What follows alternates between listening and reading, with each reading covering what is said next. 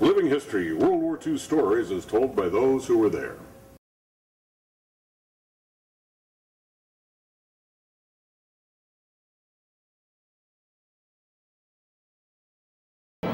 Somebody used to say, well, did you have your kills painted on them? You just had numbers on them, that's all you had. You didn't have anything else because they were going, a lot of them were going as fast as you were flying. I mean, you'd lose something every flight, or else it'd come in and punctured with enough holes, they'd have to take it aside and rebuild it. And the Japanese at night would come in with their ships? The time that I really was scared was when they started that shelling. Oh, you don't know where, you know. What you did is you started digging deeper trenches and all that, and we even put sheets of iron over the top of them if we could get them, because that's shrapnel. And well, one squadron came in and they were there that night and they hadn't had a chance to dig in too much, and they lost the skipper, the exec, and another man, and then the operations officer had to take command of the squadron.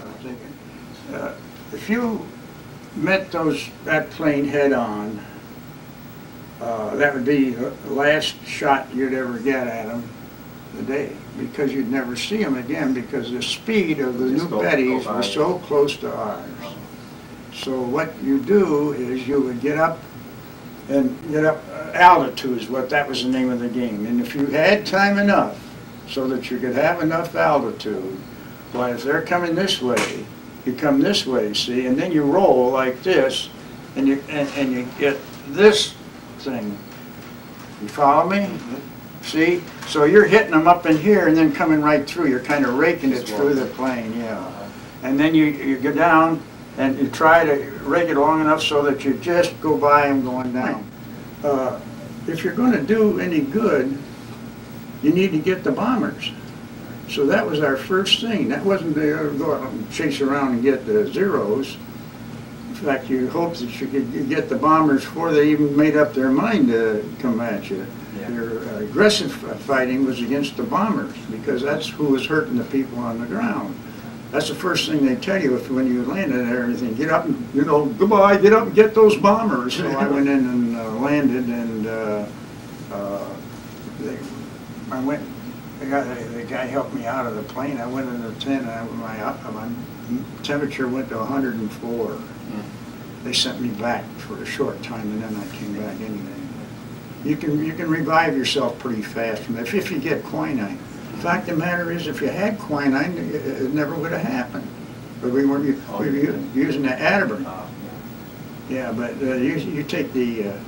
I had dinner one night when we were in Espirito Santo with an old plantation Frenchman. In fact, do you ever remember the? Did you ever see South Pacific? Yes. Remember the? Well, he was that Frenchman was the one that Michener took it over. Yeah, it was called Frenchy Laborde was his name.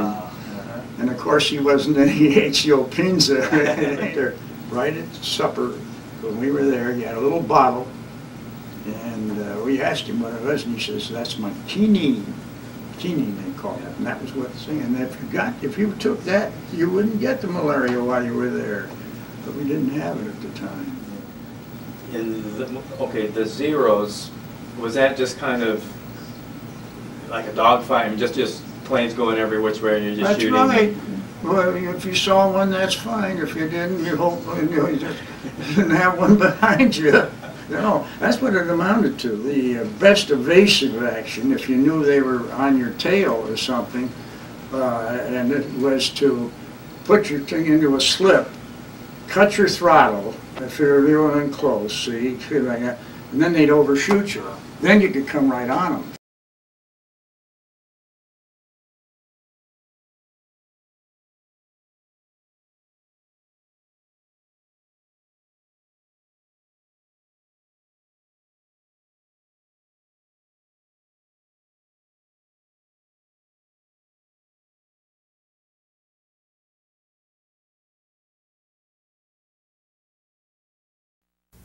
You may contact the Palm Springs Air Museum at 760-778-6262 for more information concerning the Veterans History Project. We're happy to interview any veteran or civilian who participated in any of our country's military conflicts, and will provide a DVD of the interview for the family.